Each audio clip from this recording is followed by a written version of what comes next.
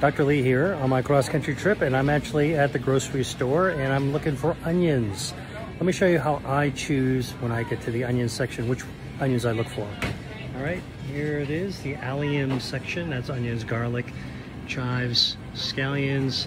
Okay, white onions, they taste good. Yellow onions also taste really good. Here are more yellow onions. But I'll tell you what I go for. I go for the red onion. The red onion is red because it contains a natural dye called anthocyanin that actually is cancer starving, and it actually boosts the immune system. It's the same actually dye that makes blueberries blue.